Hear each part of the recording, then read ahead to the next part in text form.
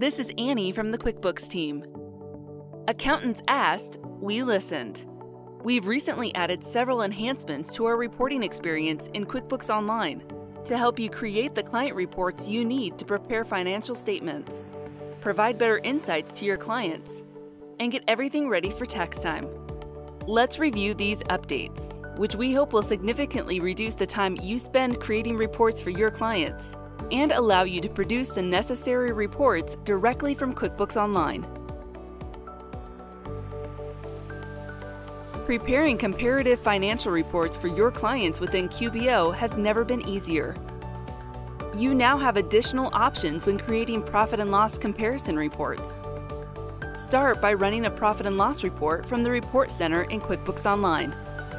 Then select down arrow to compare another period.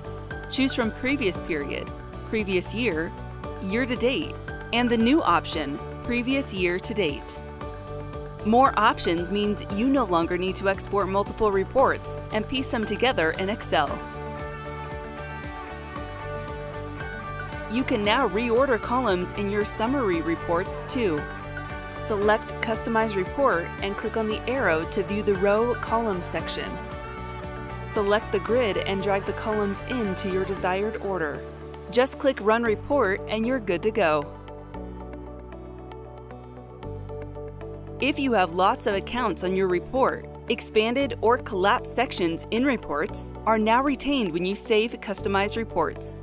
Just select the arrow next to the section you want to collapse before you select Save Customization.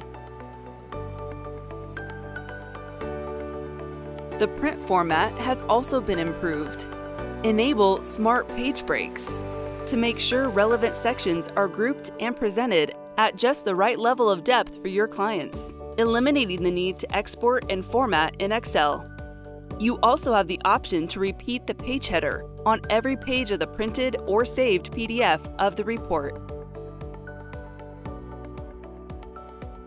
You've always been able to customize report headers and footers, but now you can edit the titles of each section of a report, allowing for greater flexibility in reporting for different types of entities. Select Edit Titles at the top of the report and type the name of each report section you want displayed on the report. Select Save and you're done.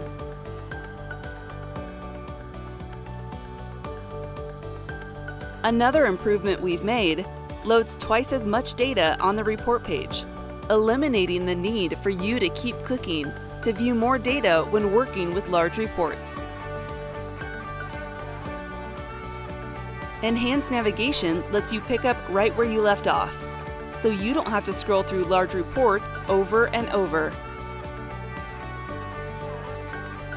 We hope these improvements will significantly reduce the time you spend creating reports for your clients and allow you to produce the necessary reports directly from QuickBooks Online.